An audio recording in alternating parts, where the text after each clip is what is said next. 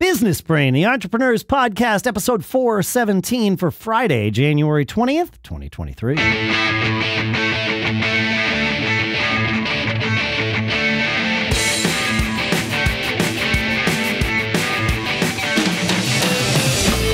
Greetings, folks, and welcome back to Business Brain, the show where we talk about how we use our business brains in all aspects of our lives to make our lives happier, more efficient, more productive, and all in all, better. Here, using my business brain yet again in Durham, New Hampshire, for the moment, I'm Dave Hamilton. And here in Lafayette, California, I'm Shannon Jean, at least as far as you know. That's what you keep telling me, man. I've decided to believe it. I've never once, I don't think either one of us has ever checked our IDs. We've seen them though, because when we set up bank accounts, I think we probably had to. Yeah, that's true. So we're put a lot of effort in branding, so you wouldn't want to swap that out. No, I don't want to change it. In fact, if my name wasn't Dave Hamilton, I would go out of my way to why not get IDs to make it. I want to tell the story about your name real quick because I tell it all the time, and it's one day you and I were like doing a pre-show setup, and I can remember you saying, "Hey, if you could buy yourname.com, davehamilton.com, and spend, I don't know, it was a few $100 or whatever it was. Would you do that?" And I was like, "Oh, absolutely." And I think I put some ceiling, like, I'd spend up to $500 or $1,000 because I think it's worth it. And I had been trying to get my own, domain, shannonjean.com, for years. And there was nothing there, but somebody owned it, and I could never get them to, happens a lot when you're trying to get a domain, people don't respond. Yeah, right. And so while you and I talked, you went up and bought it. And I was like, that's great. And then I immediately after the show, I was like, you know what? I'm just going to go check again. And I went and checked Shannon Jean, boom, available, $10. Oh, I was so happy that you prompted me and that I didn't pay. I paid $1,000 for davehamilton.com. It's totally worth it. And Absolutely. What was funny is, of course, I was bidding against, you guessed, Dave Hamilton, right? Another Dave Hamilton. Yes. He reached out to me on Facebook like a week later, and we've been Facebook friends ever since for years. Cool. Yeah, because he was like, I wanted to meet the person that I was going against. I'm like, man, I wish you had had that discussion ahead of time because we probably could have saved one of us a little bit of money. Yes. Because only one of us has the domain, and only one of us paid $1,000 for it. So funny. Yeah. Well, I have my kids, domains I got, and I keep them up to date. I think it's very important for them. My daughter has her portfolio up on her domain name and all that kind of stuff. And my son, once he kind of is not a knucklehead anymore, he'll realize the value of it too and build something up there. Yep. And when he gets a little older, so. Yeah. So anyway, that's just, and I tell that a lot. I don't know why, and nobody probably cares, but I think it's a good story. No, I think it's good to own your own domain because I feel like if I had told the other Dave Hamilton, look, I'm willing to spend $1,000 on this, when we were at 300, he would have been like, oh, okay, I'm out. He would have been like, yeah, I'm not willing to spend $1,000 on it. Like, okay, great. Yeah. No problem. Yeah. So, but then I would have gotten it for like 300 instead of 1,000. Yeah. Yeah. Well, and it's a great hub for all your stuff. If you're an entrepreneur, if you use your business brain for all this kind of stuff, it's like if you go to shannonjean.com, you can just see all the projects that have been involved in or currently. I need to flesh mine out more. That was one of my 2022 sort of back burner projects, and we all know how that went. So and I just put up the logos and links, and that's it. Smart. And then I have a blog, and I kind of post stuff from time to time and update it, and it works out well. And the nice thing about if you're an author and you sell on Amazon, like a self-published author or even regular author, you get an author page up on Amazon, and you can link your blog right to it. Right. So every time you post something on your personal blog, it goes up on Amazon, and it really helps your search engine optimization, and it drives a ton of traffic. I track it all the time. I get a lot of traffic from Amazon that comes into my website for particular blog posts. Interesting. It's great, and it's free, and it's part of the thing. And you can go post a 5-page paper, and I'm sure you may have that content already, and give it away for free, and still get access to the author page. And Dave, I know you have one because you and I have co-authored a book up on Amazon. Yeah, and it's just a nice way to do it. And sometimes I'll use that link if people are asking about stuff, and I'll send them to there. It gives you maybe a little more credibility sometimes. So, tip of the day. These are great tips. Man, I'm ready to wrap the show. I do have one little thing that I think will remain little. We are recording this before I leave for Italy. We're going away for 10 days. My daughter lives there now. Nice. And so, we're going over to see her and her boyfriend. And hopefully it'll be nice. That's awesome. I just came back from CES in Las Vegas. And as soon as I came back, I wound up with the flu. I presume it wasn't COVID. But I've had COVID twice in the last year. Whatever it was that I had last week, the not COVID that I had was much worse. Like it knocked me on my butt, man. Wow. One morning I had a fever of about 100 and my heart rate was about 100, like resting heart rate. My resting heart rate is in the 60s, man, like normally. Yeah. And I couldn't sleep because my heart rate was at 100, clearly my body was fighting something. And at this point I can happily say that, it's done. I've got a little lingering congestion, but the fever hasn't been there for days. The cough is pretty much gone. I haven't taken any meds for anything in the last few days. So this is good news, but it really derailed me. And I had planned this where I came back from CES and then had about 10 days in the office, at home, including weekends before we left for Italy, because it was made clear to me that we were going to be going to Italy in January. I was like, wow, that's a terrible time for me to go anywhere, but okay, that's what we're doing. I got it. Yes. Yep. So I wound up this weekend freaked out a little bit because it did derail my productivity last week. I literally took a sick day, and this weekend I was supposed to have a bunch of band rehearsals, canceled all of those. Like I was just out for the count. And I was like, even as recently as yesterday morning, I was like, all right, maybe I need to send the family off, and maybe I'll follow them in 4 or 5 days or something. Like I'm just too far behind. And I was kind of bummed about that, but I was coming into that realization that was probably going to be the best thing, because I just can't, take another 10 days and be totally derailed. And I thought yesterday morning, and then I was like, well, I have a bunch of stuff to do. So if I'm going to be in the office doing stuff, I'm going to go be productive. And I did. I turned on some music. Music really helps me focus when I need to power through. What kind of music?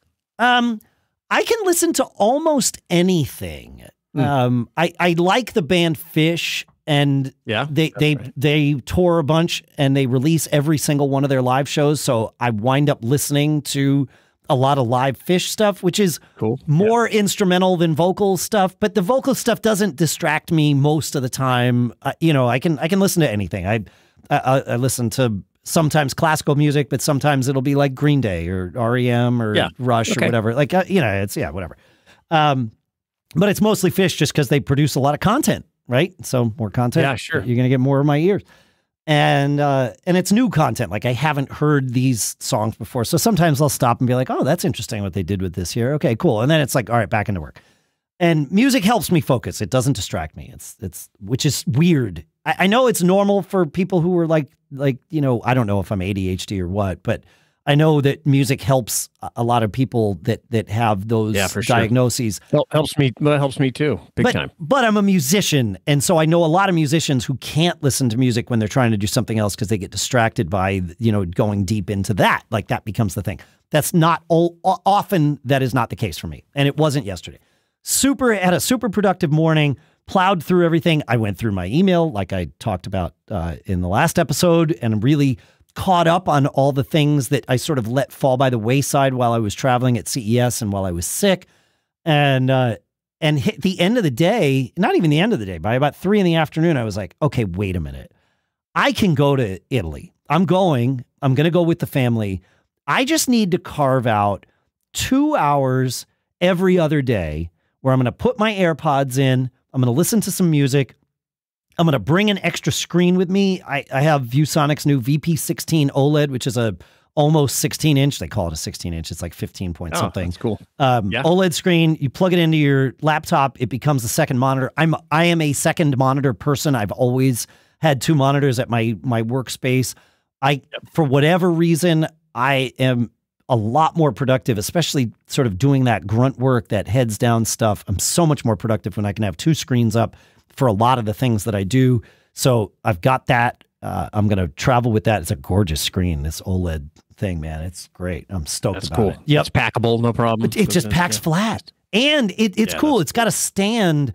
It can be just like an easel type stand where the bottom of the monitor essentially rests on the desk, and then it just, has a kickstand sort of thing out the back. Killer. Or would you put a link to that in the show notes? I will. That's cool. Or the kickstand can fold out and actually lift the thing up several inches if you want that. Yeah, nice. Yeah, it's great. And it's powered by your computer, so you just need to bring one cable, you plug in, you're good to go. What about a keyboard? What about a keyboard? Do you bring I'm fine with I have a MacBook, an 2-year-old M1 Air, Apple MacBook Air, and I like that keyboard, so I don't need to bring a keyboard with me. I'm fortunate in that regard. Yep. Yeah, but I feel like, and where we're staying, I actually went and looked at the Airbnb listing again. I'm like, okay, where can I carve out like a place that's to work? And I know my family would like help me. And if I needed to carve out the kitchen, because that's the only place, they'd be like, all right, well, we'll vacate the kitchen for 2 hours. We want to make sure you're here.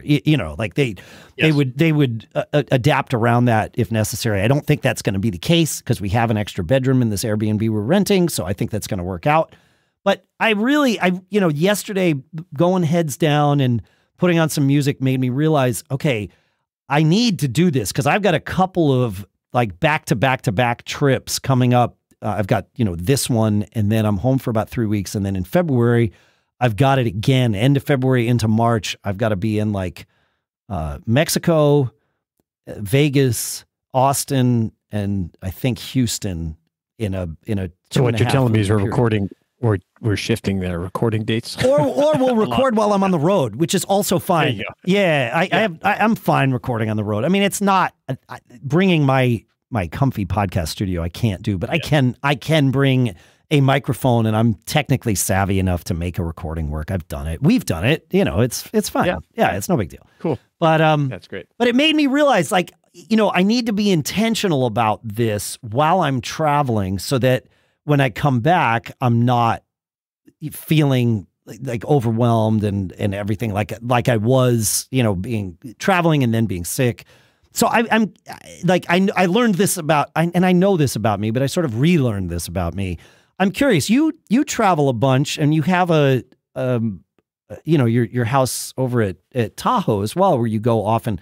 How do you make sure you're productive when you travel, or are you in a spot where you can afford to not be productive for the times that you're away from your primary residence? Yeah. It depends on what's going on, just like you're describing. Yep. But oftentimes when I go to our different vacation rentals that we have, well, we run those as businesses. So I'm very productive, but I'm focused on that business. So when I go to Tahoe, my wife and I, we both have lists, and this has to get done. This got to do this. Got to check into this. We want to update this, maintenance that. Yeah. So we get stuff done, but it's related to those things. I put my other things, typically like my online stores and things. I put them in vacation mode and say, hey, I'm going to go focus on this, and it works out really well. Okay, yeah. So you kind of punt on. You're able to, at some level, punt on the other businesses. Yes, I am. I am not in that mode entirely. I've got a couple of businesses that I can't just press pause on. And we've recorded, like I locked myself into one of the bedrooms, and we've recorded the podcast up there, and I've done different things, and certainly take calls and all that kind of stuff. So, but all in all, I try to separate and then focus while I'm up there on what's going on around there. That makes sense. Yeah.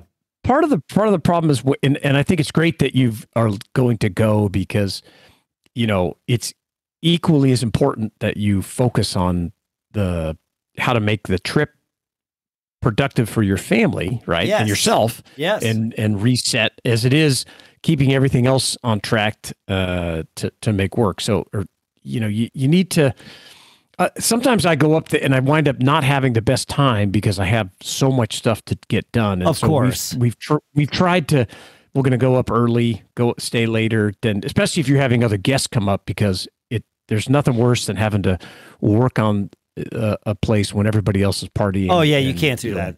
Not productively. It's yeah. No, anyway, and I agree. Yeah, I agree with you that the having some downtime is a good thing, and I think my issue here is I was in forced downtime for about 4 days, and I didn't have enough time because I was sick. It was like I traveled to CES, which is sort of like I did not carve out. I carved out work time while I was there, but it was to do work there. It was kind of like your vacation home type work. Like it was like, here are things that are going to be about CES, but I really didn't carve out time. I don't even know that I would have been able to really do anything other than just like casually triaging email.